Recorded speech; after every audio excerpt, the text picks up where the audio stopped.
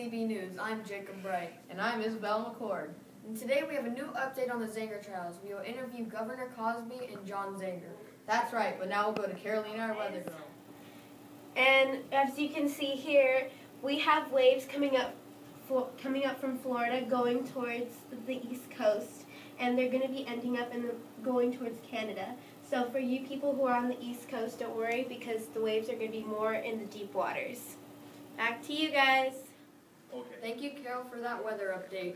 And now we'll go to Sarah for our inside look on the Zenger Trial. I am at the John and Peter Zenger Trial right now, and behind this door is Zenger being questioned himself. Why'd you put that criticism in the paper? Which criticism are you talking about? So there's more criticism I don't know about. I didn't say that.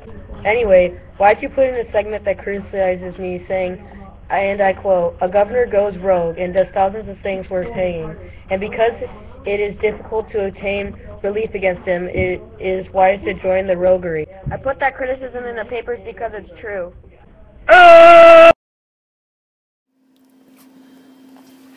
Well, this has been a very exciting news story. What are your opinions on it, Jack and Jacob? Wow, this has been an interesting trial, Jacob. What'd you say? Yes, but I still think he should have gotten some punishment for what he did. He needs to hold his tongue for his well-being. It could come back and bite him in the place under his lower back above his thighs. It's very fatty and he sits on it. And your butt? Yes, but don't say that on TV. Well, now to our sportswomen, Bella and Sarah. Thanks, guys. Our teams have been doing great so far this season. So who won last night, Bella? Oh, you know. That didn't answer my question. Well, the team who needed to win won. Did you even watch the game last night? No. I was too busy petting my kitten.